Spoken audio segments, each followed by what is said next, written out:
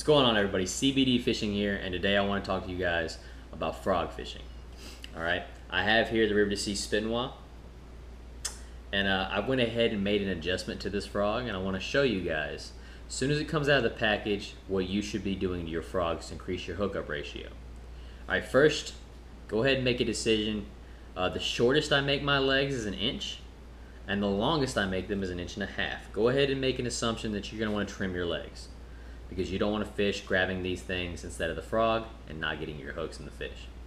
Alright, after that, you're going to want to grab a pair of pliers, and you're going to want to look behind the bend of this frog, or any frog you have, and reach behind the bend, behind the barb, and you're going to want to pull that frog up, away from the frog.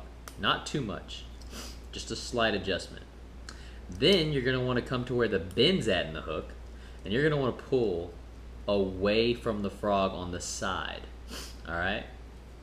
And what you're doing when you do that is you're lifting the hooks up and you're lifting the hooks out. And that's going to increase your hookup ratio. Okay? So you should feel the hooks very easily. They're slightly off of the body of the frog. If you were to look at them from left to right, move the body around a little bit, you'll see the hooks come out more. And that's what you're gonna want to increase that hookup ratio.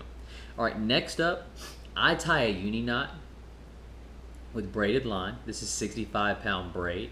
I believe the product I'm using is Power Pro, and I'm using a brown color. You know, that really doesn't matter to me with the frog. I don't mind having my line visible as much. All right, next, color choices.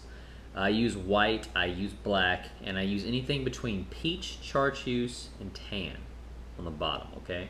That peach, chartreuse, tan, yellow color seems to really be more natural and works, as well as the white.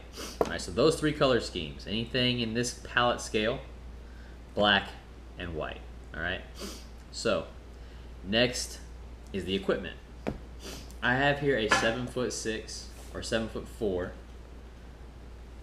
heavy backbone light tip frog rod. This is called the Light and Tough by Daiwa. I don't believe they make this anymore, but it's a frog rod. It has a frog on the back to let you know it's for frogging. And I use a 7-to-1 gear ratio reel. This is a Daiwa Zillion. Alright, now there and get you a 7-to-1 gear ratio reel and get you a good rod for frogging.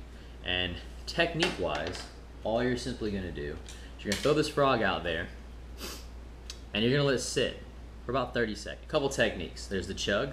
That's where you simply tap your rod and you're going to get this bait to just chug along. Alright, and I like using the Spitnoir version because of the cup.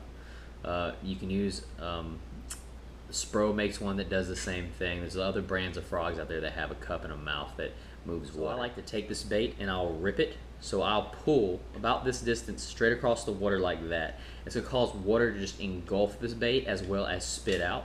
And there's going to be a huge bubble around this bait. It's going to move around, kind of boil itself under the water. And that's going to cause for a lot of vibrations, movements, and cause fish to see this. Now, besides the hookup, the legs, there's another technique that's very popular with the chug and the rip, and that's walking the dog. Now this technique, I hold my rod down at this angle right here. Can't really explain this to you. This is just exactly how my rod goes across my body when I'm frog fishing. I fish from a bass boat, so the tip of my rod is almost touching the water, and I'm simply just flicking my wrist in all my movements. Now, walking the dog is pretty simple technique. When you make that initial adjustment to tap the bait and pull the slack, what happens is this bait will pull across, stop, and turn. And then you wait on the pause, reel in all that slack, tap it again, and if you do it right, it should turn the other direction. And that technique right there is called walking the dog. Alright, and you can also, if you move your rod tip very lightly and tap it often, you get a technique where it'll sway. So it'll do this right here in the water. Okay? And that's also a walking the dog motion, but that's just in a steady movement.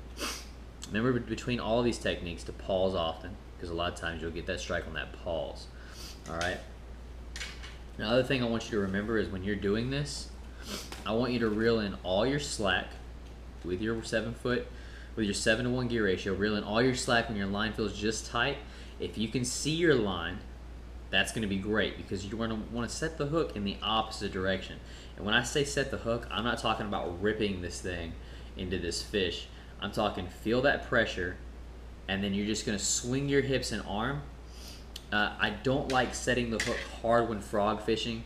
I like to kind of just pull into it.